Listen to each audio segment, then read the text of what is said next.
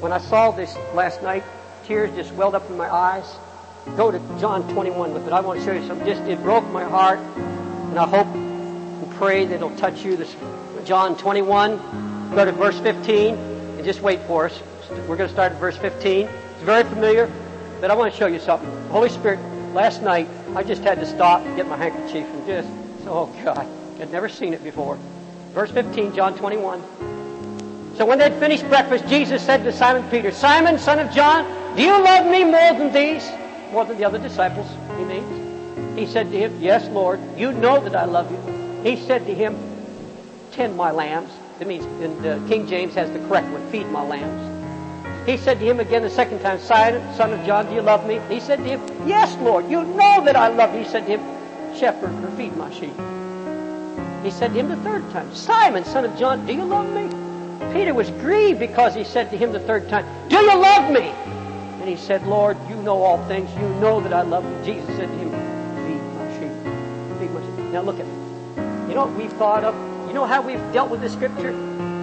He's saying, go evangelize. Go teach the people. Go preach.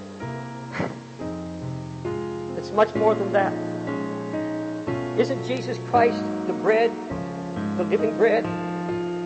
Doesn't he feed us? Let me put it this way. There's some of you that I know that come to these meetings and you feed me. And you don't say a word. You've never preached to me, you've never witnessed to me, but you feed me. There's something about your countenance. You've been shut in with God. And there's a love for the Word in you. And you sit and you drink it in. And I see Jesus in you, and seeing that, you feed me. It feeds something in me. It's a hope you give me. It's a joy. That's why Paul the Apostle, when he's writing to the church and they were overcoming, he said, you're my joy in the Lord. You're my life. You're feeding me. You feed something in me. I want to see people loving Jesus, and you feed that in me. I want to see people in the Word, and you feed that in me. That hope, you feed me. There's some of you here, you feed me. I love to be around you. Just being around somebody, you feed me. You know what he's saying to Peter? Peter, when you denied me, you already took something out of these men, your brethren. You were a hope. You had such zeal. And when you failed, they were so cold and empty as a result of that.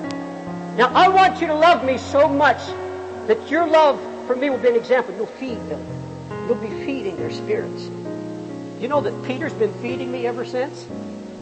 When I see Peter stand in front of the same priest who crucified Jesus, the same priest that once made him cower, he's standing before Annas and Caiaphas. He's standing before that same mob who crucified Jesus, and he ran from them. Now he's saying, they're saying, don't you dare preach in his name. He said, who are we to listen to man? I'm listening to God at the risk of his life. That feeds me. Peter's been feeding the world ever since. Oh yeah, and I've had God say to me, it's not enough to protect the church from the devil, but to feed the sheep. You can get a shepherd can get a whole flock of sheep in there and be so concerned about the enemy, he doesn't feed them. And they can be the most protected flock and starve them to death. No, it's not just security, it's feeding. Jesus, you said, if you love me, feed my sheep. Feed. Lord, I want to feed my brothers and my sisters. I want to love you, Lord, to the extent that you're not just first, but you're everything. That nothing in this world's going to hold me. Not my ministry. Not anything in this world. That I would be shut in with you, growing in the knowledge of your love. And that you so consume my mind and my thoughts that when I'm around people, they'll see Jesus. And their hungry hearts will be fed.